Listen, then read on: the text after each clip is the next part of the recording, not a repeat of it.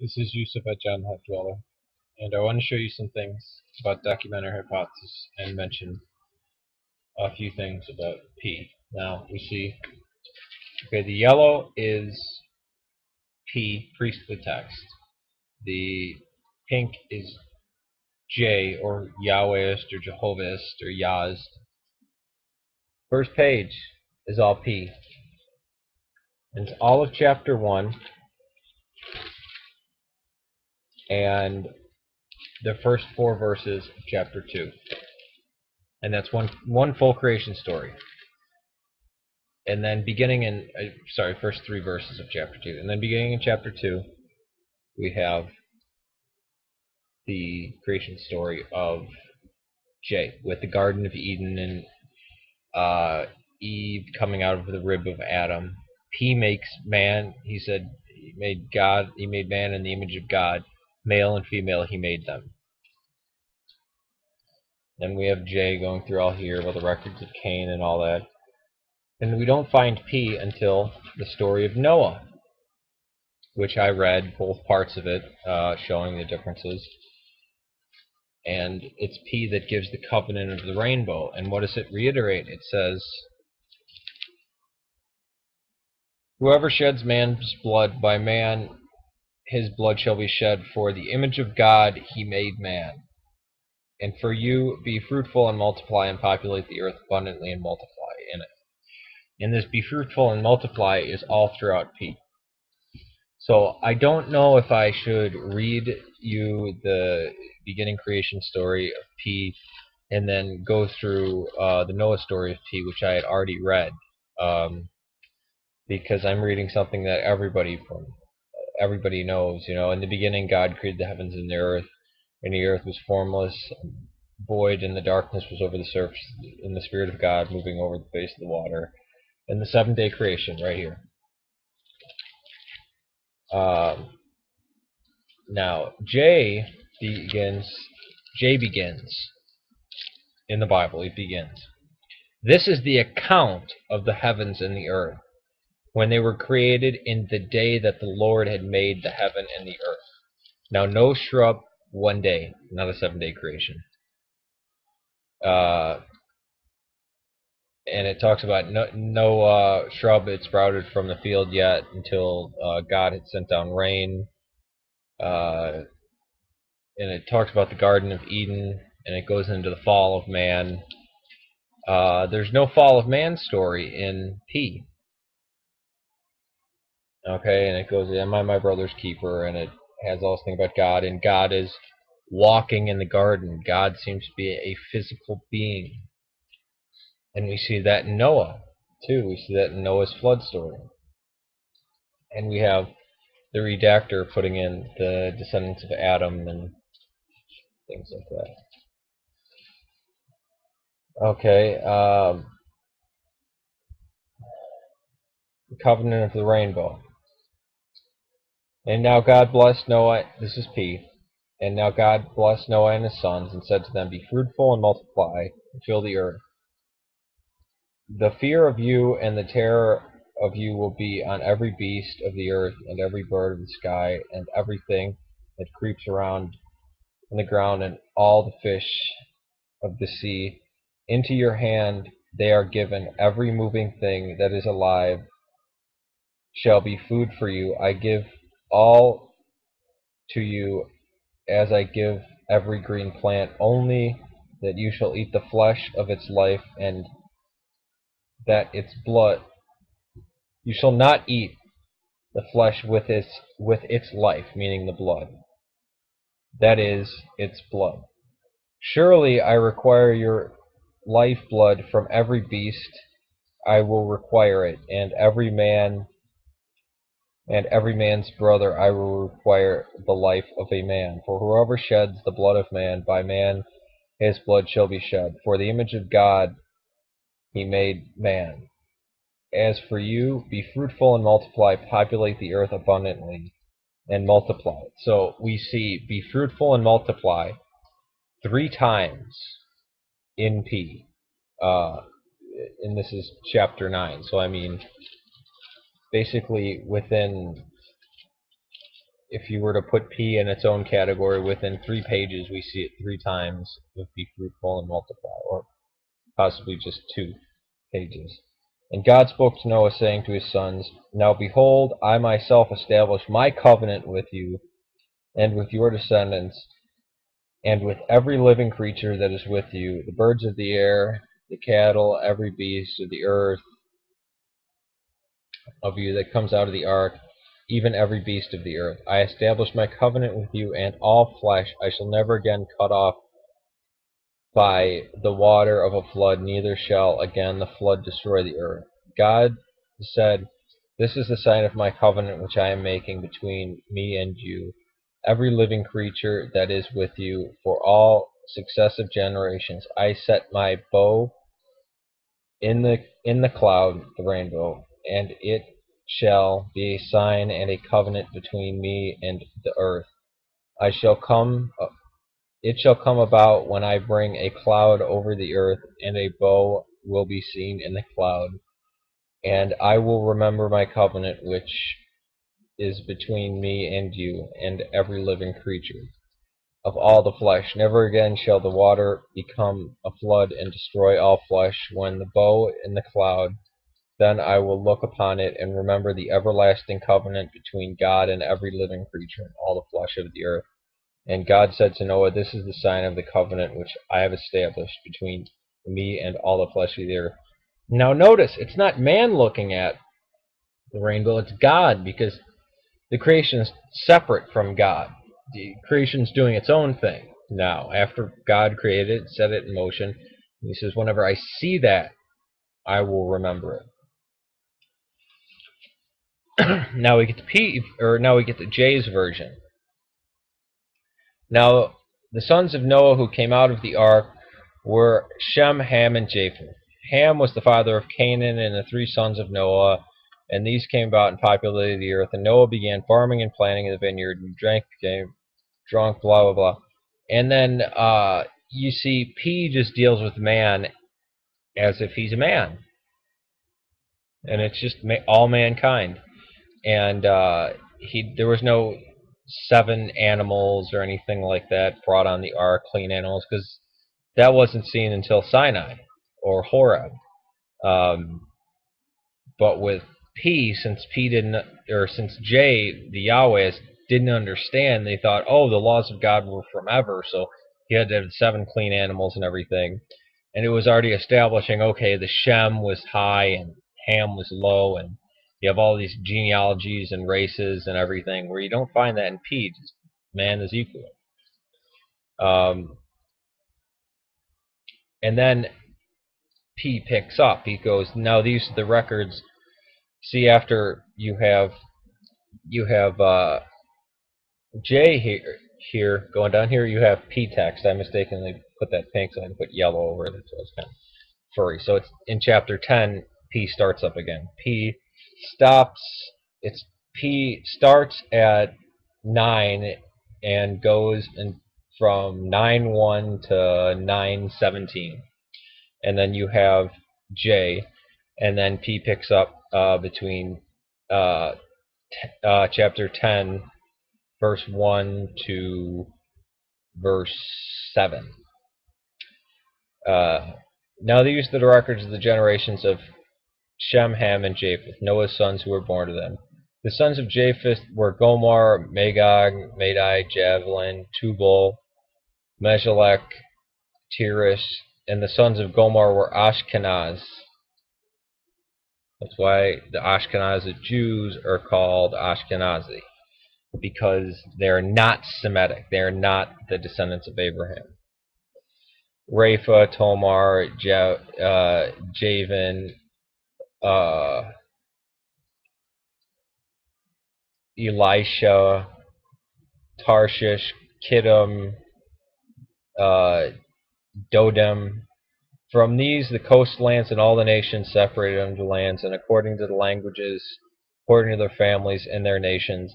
The sons of Ham were Cush, Mizraim, Put, Canaan. And the sons of Cush were Seba, Havilah, Sabadin, Raham, Sabekah, and the sons of Raham were Sheba and Dedan. So we see God didn't come down and confuse the language like in J. P-text says it just naturally happened, that the language naturally changed as they grew apart. And it says, and then we have a bunch of J going right here, and then P picks up, these are the sons of Ham according to the families and according to their languages and lands by nations. And then we have interjection in P in 10:21, and then we go to 10:22 and we see P again, or injection of J, I mean, then we see P again in 10:22. The sons of Shem were Elam, Usher, Arachpashad, and Lud, and Aram, and the sons of Aram were Uz, and Hul, and Gether, and Mash. So those were the Semites. Basically, the Japhethites were the Greeks, the basically Europeans, the Anatolians, up into Asia. The Semites were the Middle Eastern, and the Hamites were Middle Eastern and either Kush was in India, because this was before Ethiopia being called Kush, but they think it might have been Ethiopia as well, or not as well, but maybe that's a live possibility. But I don't believe that the sons of Ham mean Africa at all, because they had no contact. I mean, if you look at the Sahara Desert, the way it separates, I don't think they had ever seen even a black person back then. And then after that we get more J until it says, these are the sons of Shem according to the families, according to their languages, by the lands, according to their nations, and these are the families and the sons of Noah, and their genealogies by their nations, and these are the nations which separated on the earth after the flood.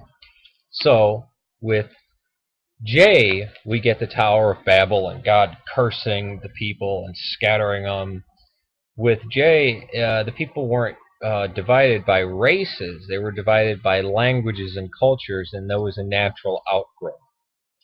So, as much as I don't like the law codes of P and how strict P is, it looked at J and said, this is really retarded, I'm going to fix a lot of this. And remember, it's using the word El, my God, Elohim, and not Yahweh. And then we have, in 11, we have going back to J, and then we have a lot of the redactor notes in here. And then from that last part where it says after the flood, because keep in mind, it keeps saying according to the languages, the lands, and according to their nations. So it was never, it's not a racial thing. Humanity is seen as just one race. In J, you have these different races, and it's very weird. It says Terah became the father of Abram. Nohor and Haran. Haran became the father of Lot. Haran died in the presence of the father Terah in the land of the birth in Ur of the Chaldeans.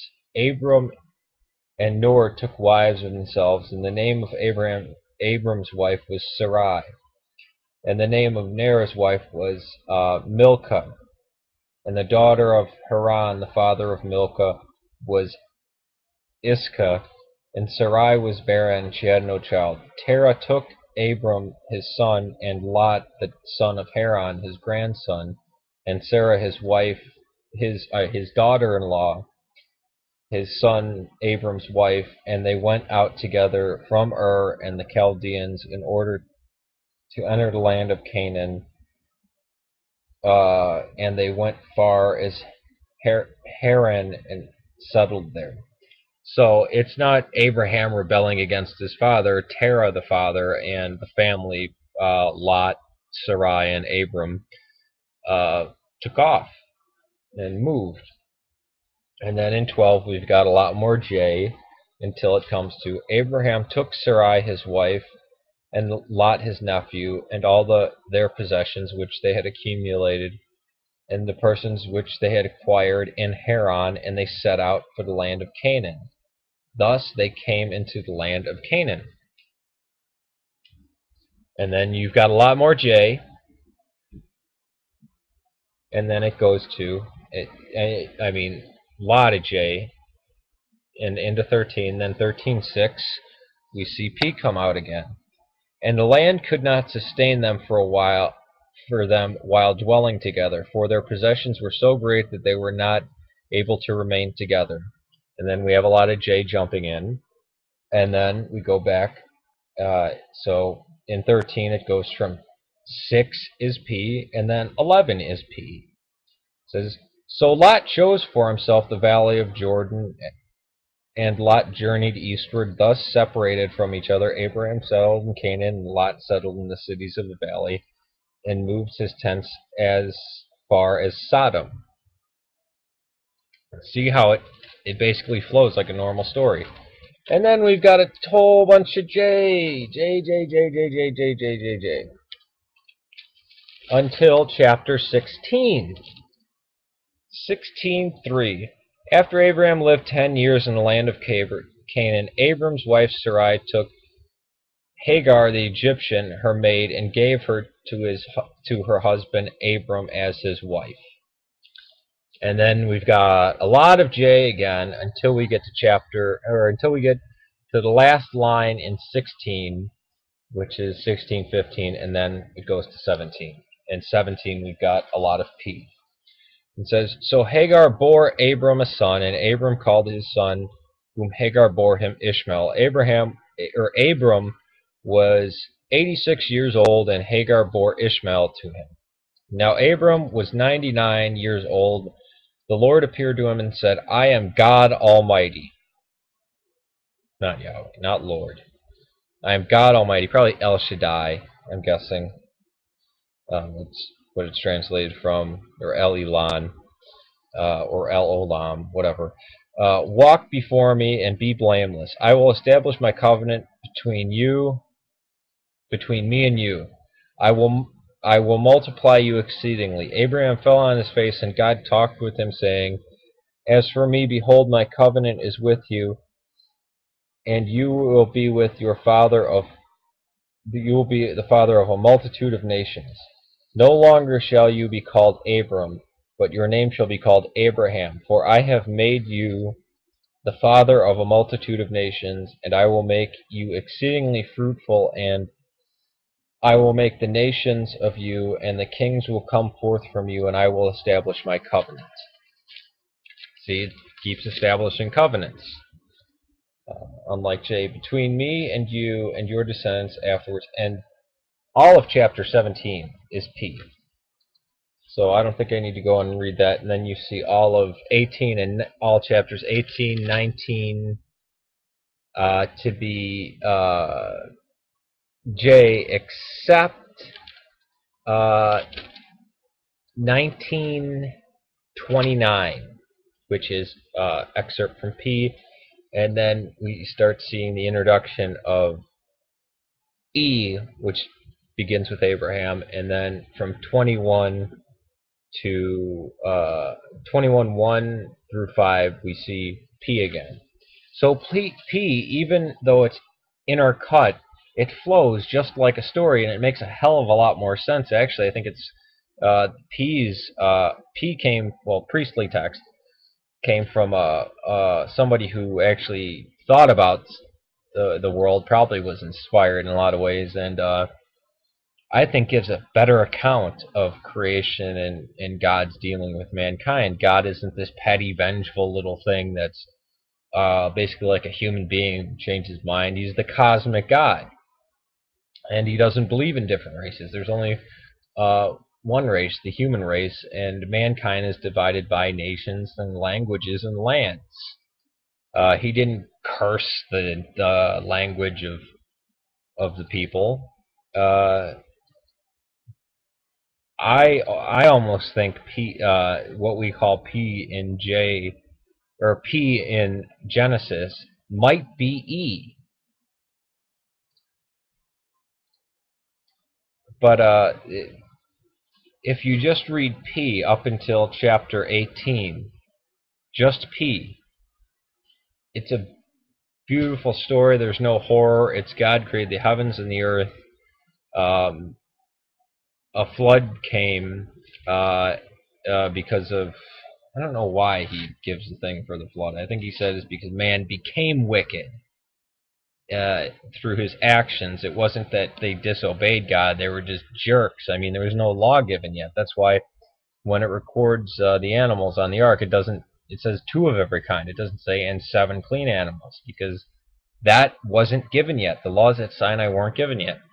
Where the Yahwehist, J, is following kosher law as if they were following the laws of Moses back in the days of Noah and Abraham. So, as much as I talk negatively about P, P has a lot to say for itself. P is J is the one I least like, but I'm an E man myself. So as much as I talk bad about P, P in Genesis is fantastic.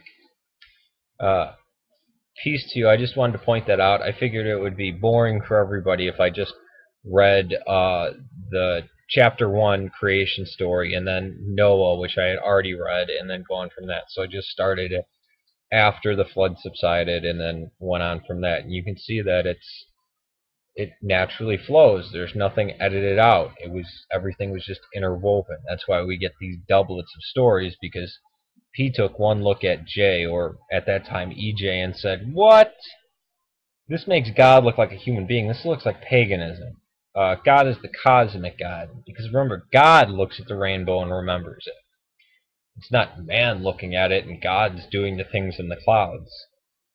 P is the cosmic guy, and I suspect maybe there was a difference between the P writer of this and the P writer of the law, or at least I hope so. Hope so very much, because this P in Genesis, who only calls God El or Elohim, that's my God. The J is it's basically the paganized Yahweh. They're Yahweh, Yahweh. They didn't even know what they were saying.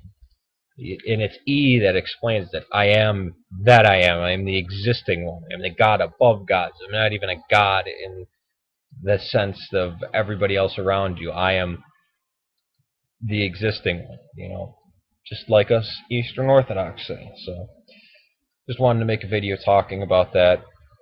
Peace to you, and remember, this was in reaction to J, and it was trying to refute EJ because it saw it as disgusting, as stupid. And it was later because the prophets don't mention P at all. Peace to you. Then we have J going through all here about the records of Cain and all that. And we don't find P until the story of Noah, which I read both parts of it, showing the differences. And it's P that gives the covenant of the rainbow. And what does it reiterate? It says, "Whoever sheds man's blood, by man his blood shall be shed, for the image of God he made man. And for you, be fruitful and multiply and populate the earth abundantly and multiply." The first 4 verses of chapter 2. And that's one full creation story.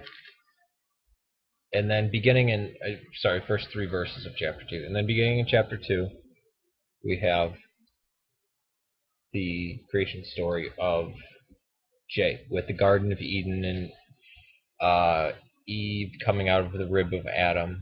He makes man. He said he made man in the image of God, male and female he made them. In it. And this be fruitful and multiply is all throughout P. So I don't know if I should read you the beginning creation story of P and then go through the Noah story of P, which I had already read, because I'm reading something that everybody knows. In the beginning God created the heavens and the earth was formless, void, and the darkness was over the surface, and the Spirit of God moving over the face of the water. And the 7-day creation right here. Now, J begins in the Bible. It begins. This is the account of the heavens and the earth. when they were created in the day that the Lord had made the heaven and the earth. Now, no shrub, one day, not a 7-day creation. And it talks about no shrub had sprouted from the field yet until God had sent down.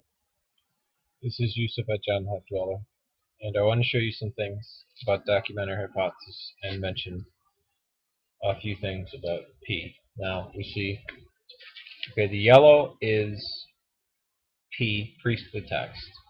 The pink is J, or Yahwehist, or Jehovahist, or Yah's. First page is all P. And it's all of chapter 1 and